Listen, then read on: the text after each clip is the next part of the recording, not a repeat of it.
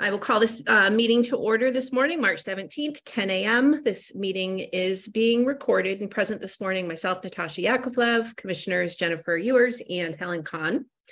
And nobody's here for public comment.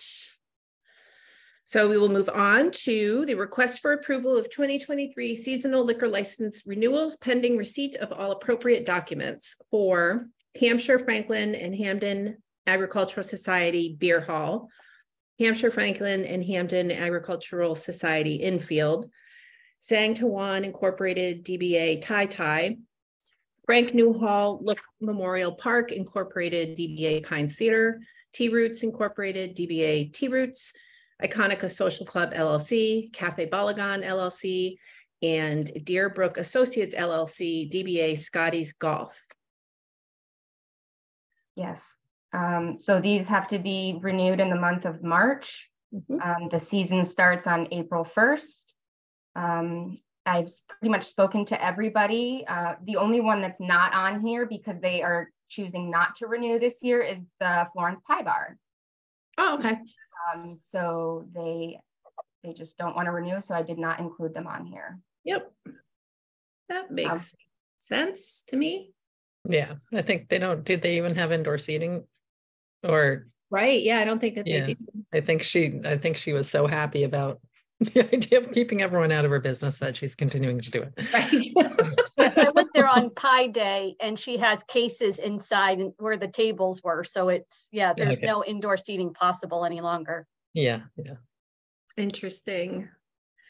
Anything? Is everybody's paperwork in order? Not everybody's because they have until next week is the deadline. But most of it is, and most of them have already renewed like their common vic licenses in November and included fair wage compliance certificates and workers' comp certificates. So really all they need to do is sign the ABCC renewal and provide liquor liability and pay.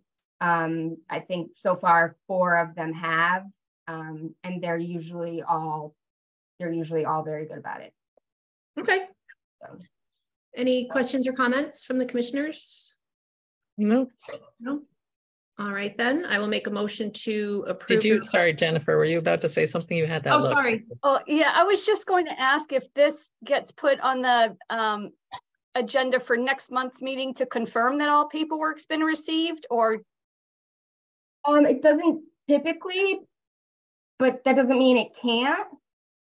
I mean, now that you're going to be voting on them, once they bring in their paperwork, I will just give them their license because I'm not waiting for anything else. But what if they don't complete the paperwork? Then what's the process? If they don't complete the paperwork, then they lose the license. So it's similar to what happens in November. If the license has to be renewed in the month of November, and if it doesn't, then they lose it.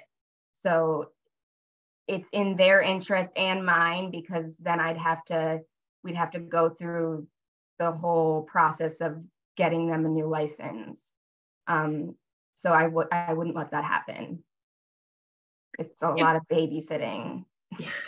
There's not many of them. There's not many seasonals, which is a lot less time consuming than annuals. But if somebody comes forward to apply for a seasonal, say in June, is the fee prorated?